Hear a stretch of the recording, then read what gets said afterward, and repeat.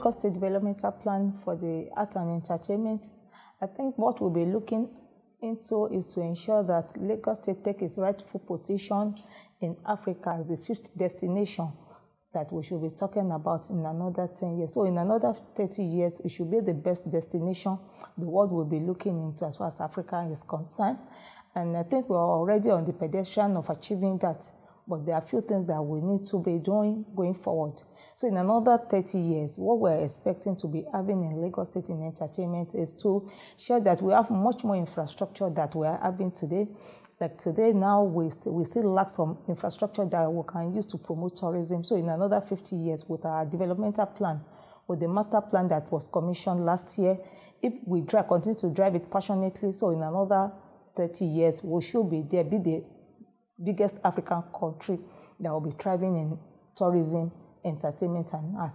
And also, in another 30 years, I believe we will have been able to develop our film city to the full capacity.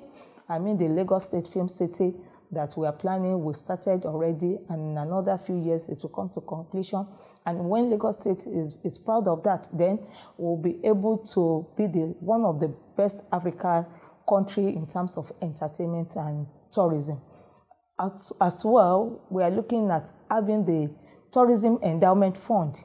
When this is established, the capital project in tourism, they'll be able to activate that through the Tourism Endowment Fund, and through the amount of money that will be generated through the Lagos State Internal Revenue Generation, certain percentage of it will be coming into the tourism developmental projects. And this will increase massively the GDP of Lagos State through tourism, and we'll be able to develop a good market and create job opportunity for the teeming population of Lagosians in another few years to come. We're all aware of the Nollywood in Lagos State and the position of Nollywood in the world. And Lagos State government is not going to rest on their oars until we assume that first position in the world. And what Lagos State government has started doing from now that we know is going to yield the best results in another few years is training and capacity building in this sector. Presently, Lagos State has been able to build over 3,000 human capacity to compete globally in the Nollywood sector. And this will be bringing in foreign exchange to country, and that will be able to increase our GDP as a nation. So we've been able to put tourism in Lagos in the pedestrian that will assist further development of Nigeria as a whole. And also, we're trying to export our music. We have so many young, talented musicians in Lagos State, and we are trying to assist them. As we speak now, we started another training with Temple, and which I believe when all these people graduate, they are going to ensure that they get the best in this music sector as well to continue to grow the GDP. So what we'll be doing in another few years to come is to continue the capacity building of our young, talented youths in Lagos State to be able to assume the best position in the world. Also, when we're done with this film city that I spoke about earlier on, the film city will be a place where all the artists can go to ensure they have the best film production in Nigeria. And this will assist in further development of the Nollywood and music sector in Lagos State.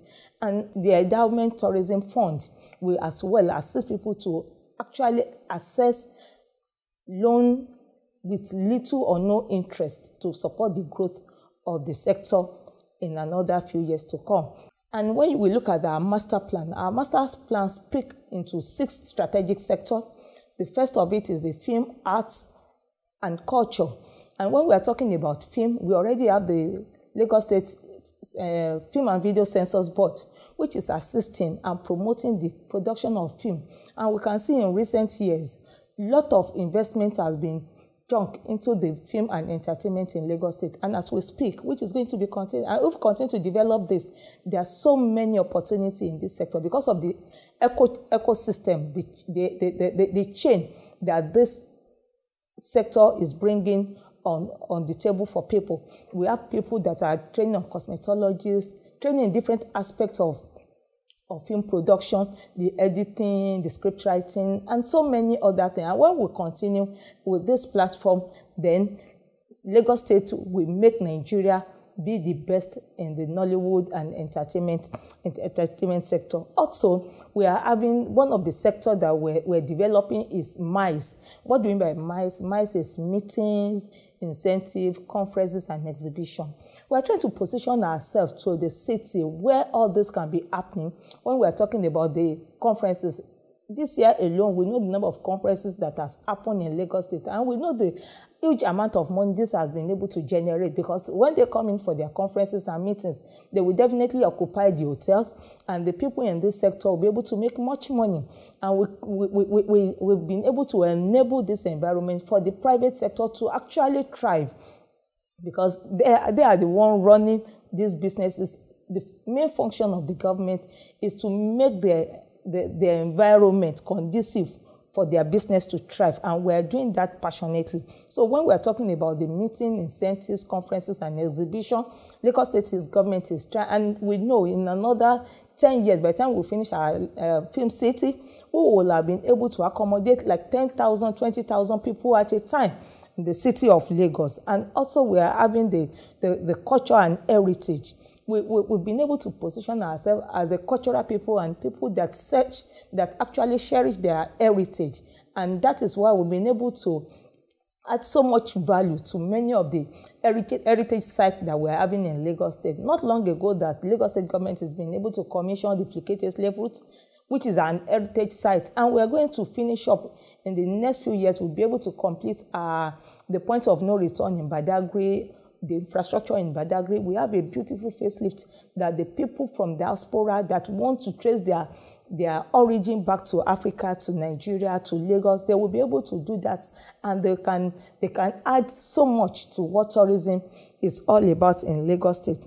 Also, what we'll be expecting in another few years is the community-based tourism, because we actually believe that when you have tourism in your community and you've been able to appreciate what tourism is all about within the community. So what we are trying now is to ensure that we always have the tourism desk in all the local governments in Lagos State. And we've started that already. As we speak now, for the first ever years, we've been able to have tourism officers in all the 57 local governments and LCD that has been partnering with the State Ministry of Tourism, Art and Culture. So in another few years to come, we'll have been able to coordinate all these tourism officers in Lagos State, in all the local governments, and identify all the tourism assets that can be promoted through the community-based tourism. Also, presently we have just 4 or 5 cinemas in Lagos State, and I know with the infrastructure development that will be happening in the years to come, we will have been able to have cinemas and theaters in all the nooks and crannies of the state. And this can happen when we continue to allow the private sector to thrive.